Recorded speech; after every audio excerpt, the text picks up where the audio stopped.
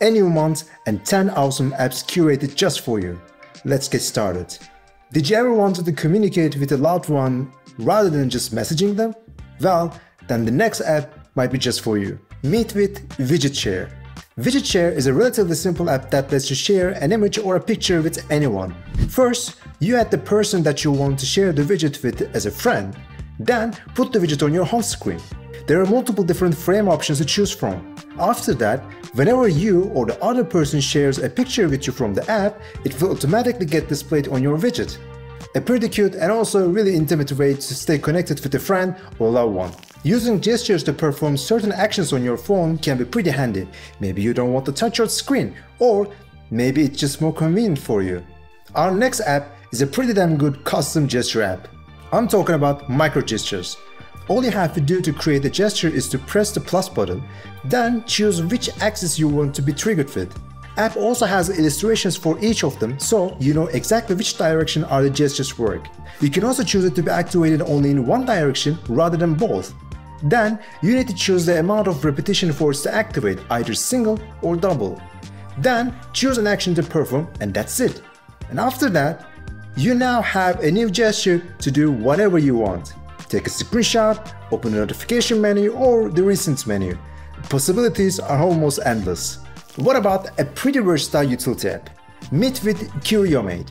First of all, the app has a beautiful and clean design. Also, the developer has plans to add full mono theming in the future, which is always a bonus in my book. The app consists of a huge variety of different utilities to help you. Some of my favorites are PDF tools, which lets you merge, split or compress PDFs really fast, Image Resizer, which is a pretty versatile image editing tool, Trivia Generator, and PDF Invoice Generator. Of course, there are a lot more tools than these. You can also put some tools to your favorite to access them easily. Normally, the app is paid, but the developer of the app called Craft, was generous enough to share 50 promo codes with me so that I can give it to you. All you have to do is to click the link in the description and fill the form. The first 50 will get the codes.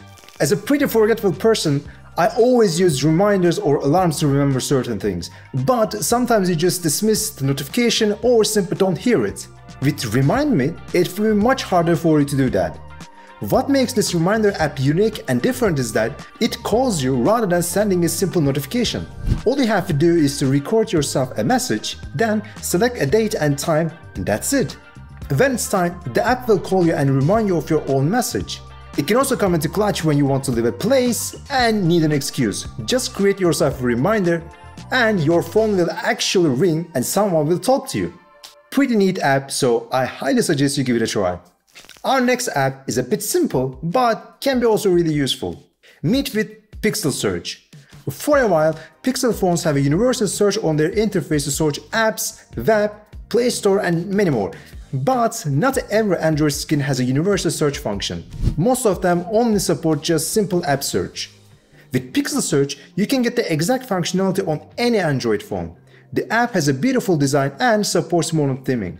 The app supports searching from the web, YouTube, Maps, Play Store, X, and Spotify. It also has a custom search widget, so you don't have to open it every time that you want to search something. Like I said, simple, but pretty useful. Nowadays, AI content is everywhere, and sometimes they are so good that it is really hard to distinguish between them and the real content. FakeOut is an app that will solve that problem. Simply write the text that you want to check or upload the image and press search.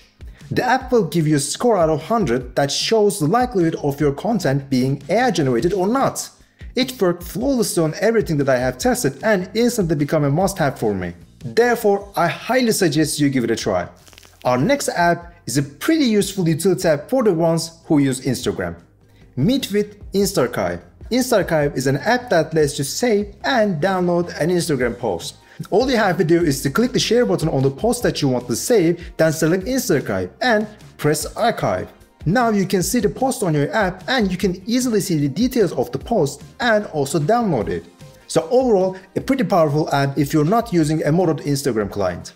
I like Spotify, but to be honest, its recommendation algorithm is pretty atrocious. So I found MuSync. MuSync is an app that can show you your Spotify stats, but can also recommend you new songs. Just swipe right for the songs that you like and swipe left for the ones that you don't. MuSync will automatically add the songs that you like to your playlist so you can easily find them inside Spotify. I quite like the algorithm on this app and definitely recommend if you are using Spotify. Okay, for our last app, I have also chosen another utility app. Meet with Data Monitor. Data Monitor is an all-in-one place for every network-related feature for your phone. You can see how much data you have used both on cellular and on Wi-Fi. Also, you can go one step further and see which apps used how much data.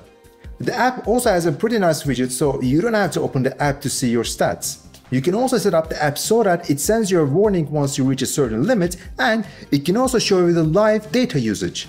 Pretty cool for the ones who like to see live network traffic but using an Android skin that does not support it. And with that, we came to the end of this list. If you have any suggestions for the future, just let me know down in the comments section. And if you enjoyed this video, please don't forget to like, subscribe and share. It genuinely helps me. And as always, take care.